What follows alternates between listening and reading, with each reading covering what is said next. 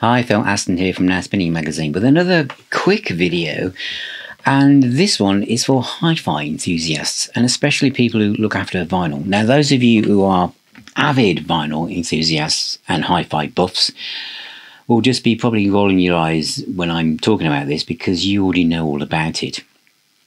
I sort of did. Let me explain. This video is about the Milty Zerostat 3. I haven't been sent this, in case you're wondering. I'm doing a product placement thing, or I've been asked to review it.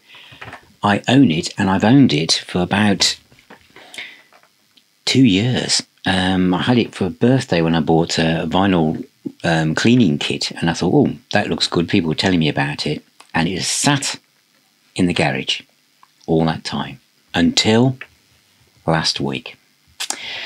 And that was because I was playing a new vinyl album. It was a vinyl album as part of a 2-album set, and sides 1 and 2, great pressing. Was really excited, really enjoying it. And I put side 4 on, obviously when I got to past side 3, and it sounded like there was a scratch on the record. It was kind of like each rotation there was a click or a crackle, and then it seemed to turn into 2 clicks, more crackle. It sometimes missed one, but it went through the first track and the next track and the third track, and see my wife going, this is scratched, isn't it? I was going, yeah, this is really bad, but it was just in one speaker, so it was a bit odd. But I thought, I'm gonna have to send it back, and when you buy a lot of records online or sending it back, it's a bit of a pain. I thought, oh well, but I thought maybe it's a mark, or it's a bit of dust or something, from the paper. Although this did have polyline sleeves, and afterwards I looked at the record, and it just looked absolutely perfect. I couldn't see any blemishes on it whatsoever. So I thought, I've got that thing in the garage, haven't I? I thought, shall I give it a deep clean? But I thought, actually, it looks fine. So went to got it out, took it out of the box, and inside is this, looking like something from a 1960s Star Trek episode, is the Milty.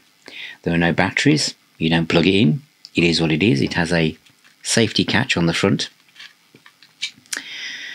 So I read the instructions, which said hold the Milty Zerostat about 300mm, or, in brackets, 12 inches away from the object. Squeeze the trigger slowly. A powerful stream of positive ions projects over the spread of about 400 meters, about 16 inches. Release it slowly and negative ions are produced. And this device will last about 50,000 trigger operations and requires no power supply. It was about, I think it's about £55, and I hadn't used it. Oh no. So I put the record back on the record player, and as you can see here, as this little video rotates in front of me, I basically just pointed the gun down, pressed the trigger slowly as instructed, and then released. And then I gave the record a quick wipe down just for luck and put the record back on. What do you think happened? There wasn't one click or crackle, not one. All the imperfections I'd heard playing it the first time were non-existent. They'd all gone. Nothing. It was completely and utterly silent. I'm absolutely stunned. I'm absolutely stunned. The effect this had on this record. So what have I done since? I've been zapping everything. Any record that has any kind of thing that's not a physical click, I've used it, and it's got rid of it. Seriously. So I have to recommend it. I have to recommend, if you own records, especially new records, and you've got any kind of crackly noise and you think, oh, I can't understand it, every time I buy a record, try this. You just point it at the record, hold, release, let go, put the record on, and just like some form of strange magic and wizardry, your record will sound completely silent apart from the music that you want to listen to. So I can't. So there you have it. Zerostat Milty 3, available everywhere. But as I say, I bought this, so I've not been sent it. But it's changed my vinyl listening experience. I now feel more confident, and I wonder if I've actually. It makes me wonder whether I've actually sent some records back in the past that actually didn't need to be sent back. So thank you for watching. Thank you for being here. Please subscribe. Please ring that little bell so you don't miss out on any future videos. Check out the website. We have podcasts, we have ranking videos, we have reviews and unboxing videos. We have everything, and whatever you are on social media.